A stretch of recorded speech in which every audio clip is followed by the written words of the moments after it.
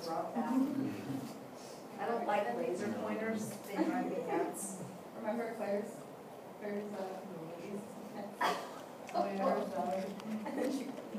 Okay, so this is all stuff that you guys know, and that's that it's, sent as a member of the permanent severity family. It's an envelope negative sense single-stranded RNA virus. So what does negative sense mean? This is not a test. It can. I just want to make sure everybody knows this because this is kind of critical. Right, it means that the RNA genome of the virus is complementary to messenger RNA.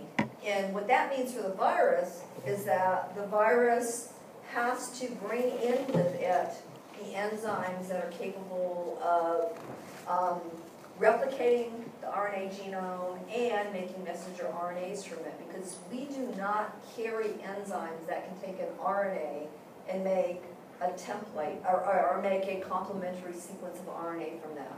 So we have to bring those, the virus has to bring those proteins in the gene that encodes them.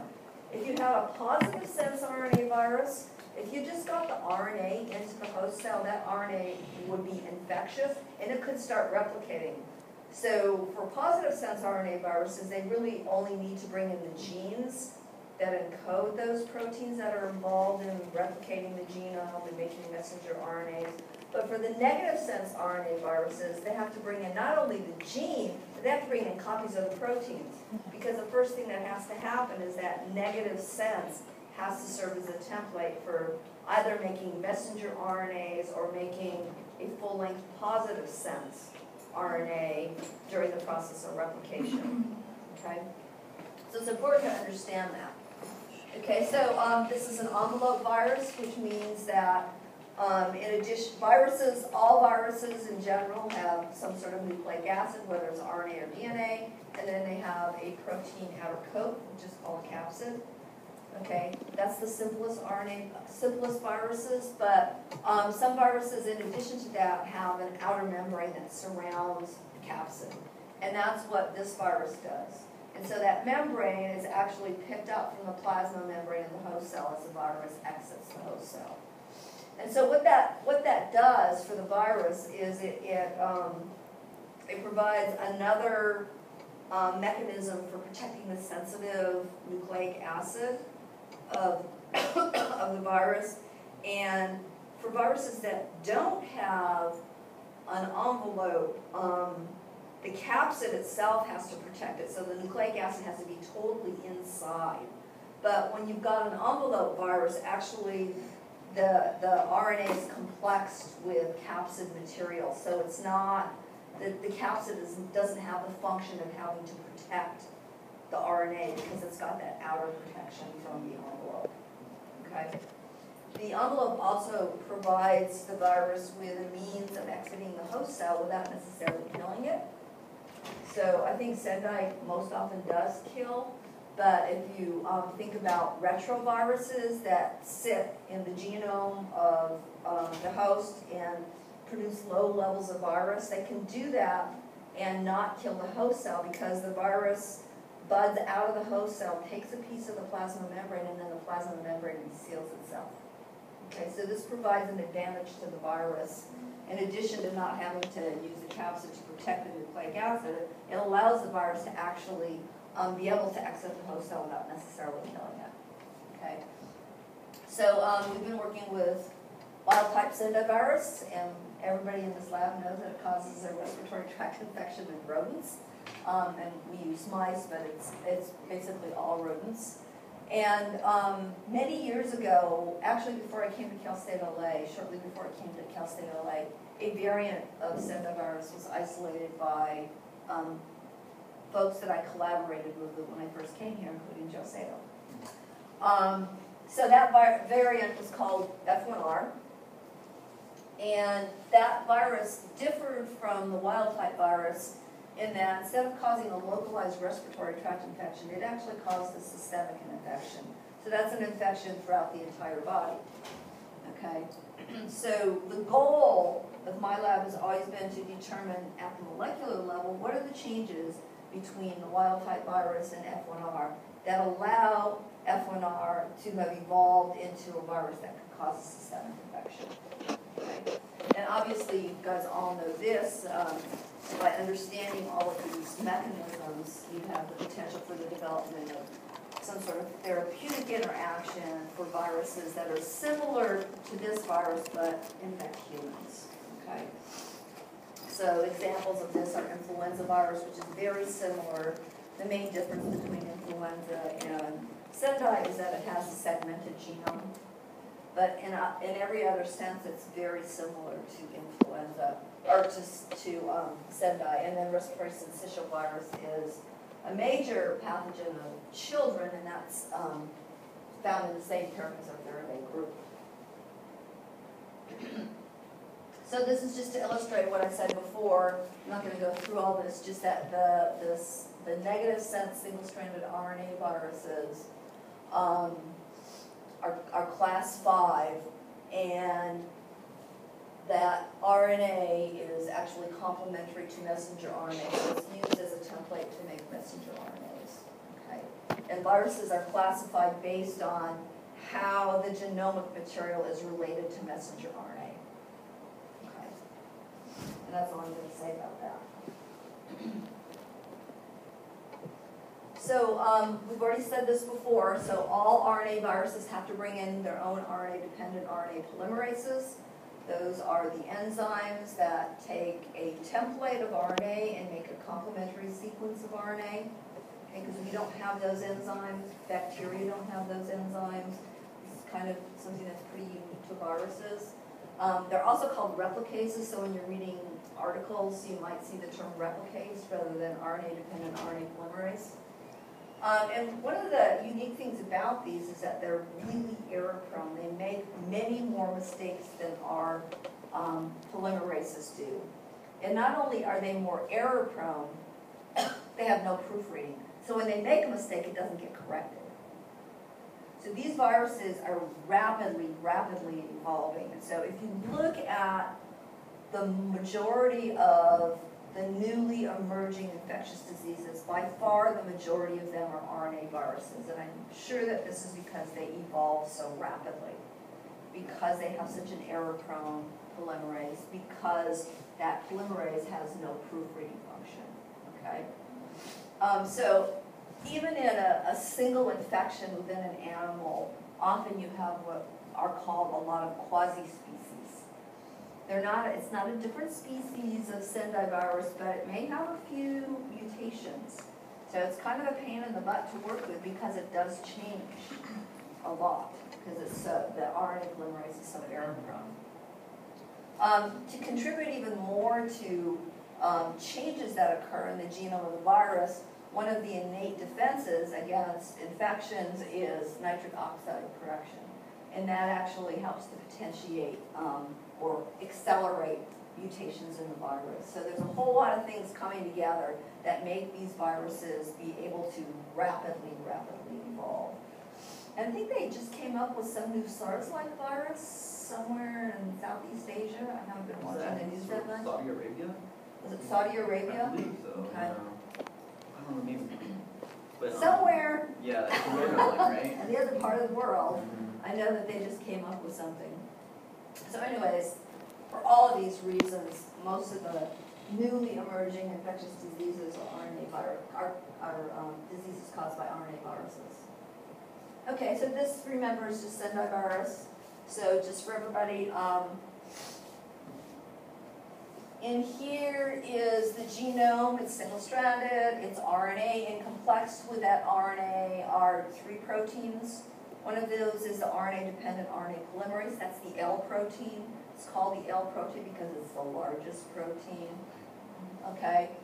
We also have the phosphoprotein that participates with the L protein in transcription and in replication of the genome. And then coding the whole RNA is the nucleoprotein. And that also participates in the replication of the genome and in transcription to make the messenger RNAs. Okay, so this comes in all complexed together like this. So these are the proteins that come in with the virus.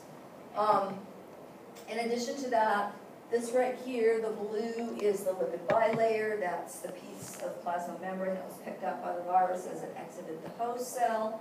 And found along the inner surface of that envelope is the matrix protein. Okay, and the matrix protein has a lot of roles it plays in the replication cycle of the virus.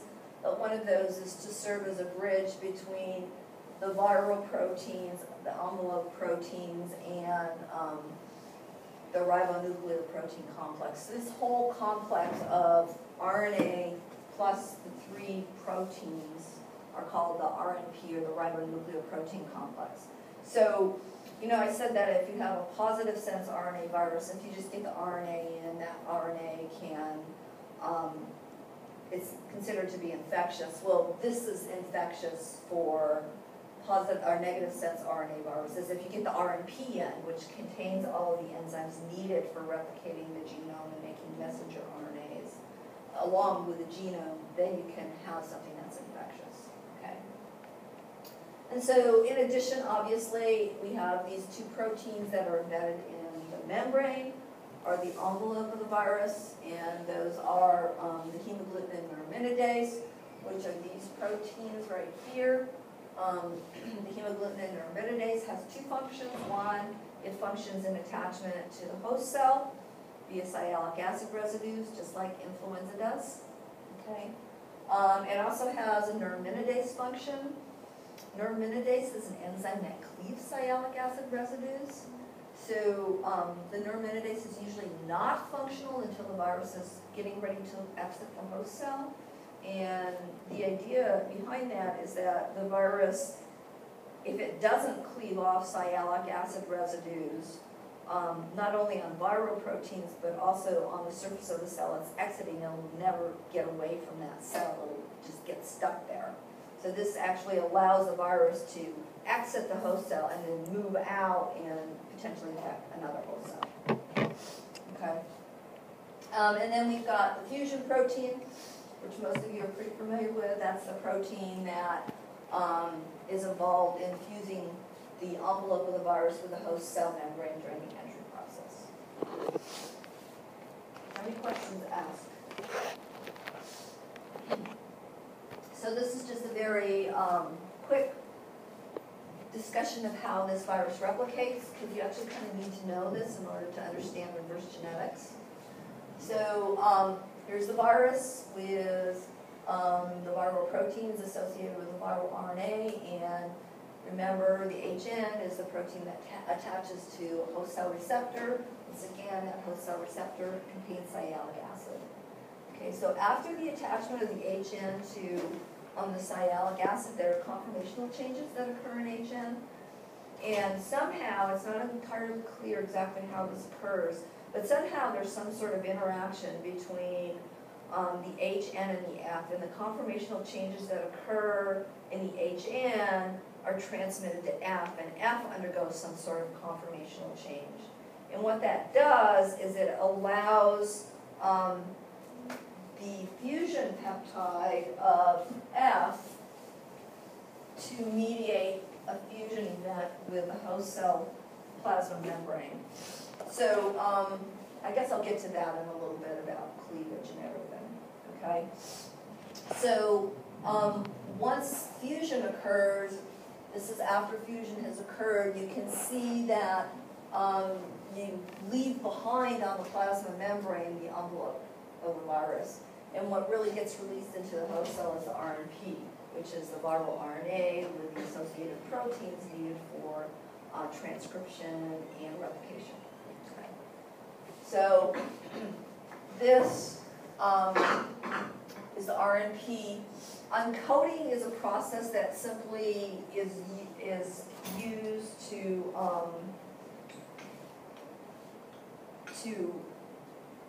describe changes that need to occur in the RNA to make it ready to be used for either transcription or replication.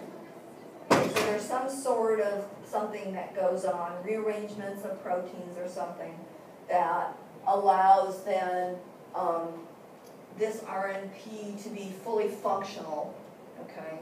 So that it can be involved in transcription to make all the messenger RNAs, okay?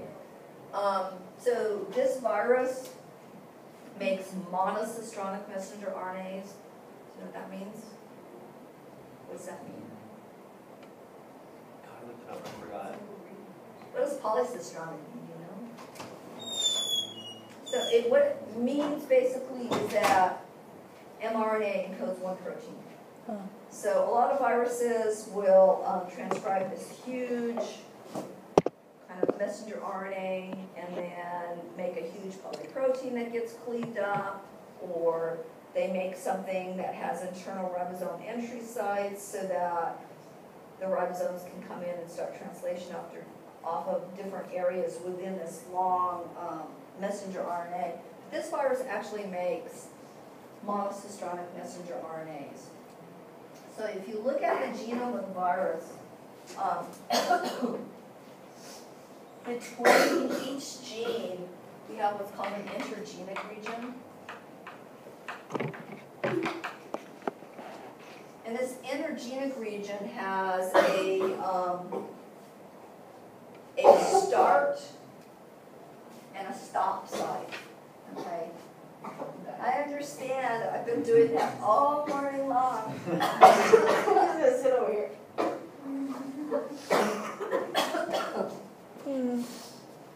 So you start transcription to make messenger RNA, and it hits this stop site, okay? And it stops and it stutters, and it adds a poly A tail, okay? And then the messenger RNA falls away. At this point, one or two things can happen. Either the polymerase falls off and goes back to the start and starts again, or it reinitiates because there's an initiation site here. Okay, so it reinitiates, I think, 2/3 of the time, and falls off and reinitiates at the beginning 1/3 of the time. And so that happens every time it hits one of these intergenic regions. If it continues on, it'll hit the next intergenic region, and the same thing happens. So if you look at the amount of protein that's produced for each of the genes, there's a gradient of decreased amounts of protein produced from those that are found at this end to those that are found at this end. Okay, so the last protein is the L protein. It's an enzyme. You don't need a lot of it because it keeps going and going and going, right? So anyways, that's a little bit about how it makes monocistronic messenger RNAs. So it makes these messenger RNAs, okay? And the L and the NP and the P and the M are all translated in the cytoplasm, okay? But the HN and the F are translated on membrane-bound ribosomes, okay? And so during translation, they get translocated into the ER, and they get glycosylated, okay? And so everybody knows how things move from ER to Golgi to plasma membrane, right? It's in membrane vesicles. So from the ER, a membrane vesicle will pinch off with the protein in it and then fuse with the Golgi apparatus. And then the same kind of thing happens as it moves to the plasma membrane, okay? And during the process of movement from the ER to the Golgi, there's trimming and changes in the glycosylation. In the ER, the carbohydrates are all added as a huge bulk addition, and then there's modifications as it moves through the Golgi. And ultimately, it comes out of the Golgi, once again, in vesicles and moves to the plasma membrane, and the vesicle fuses with the plasma membrane. And you've got these proteins, these viral proteins that are then moved into the plasma membrane of the host cell. Okay, so that's what these are right here. And actually, when these, when you get this fusion event occurring, you get the viral proteins placed in the plasma membrane, they actually push aside host cell proteins. So you end up with patches, really, of areas on the plasma membrane of the host cell where you've got mainly viral proteins. And so presumably what's happening is that this is going on at the same time you've got replication of the genome starting. Okay, so you've got a negative sense, then you get a full length positive sense genome. Okay, so the same enzymes are involved in messenger RNA synthesis and replication of the genome, but the mechanisms are not entirely identical because you can separate them by making mutations that won't affect one or the other of those mechanisms. Okay, so once again, you get some antigenomic RNA.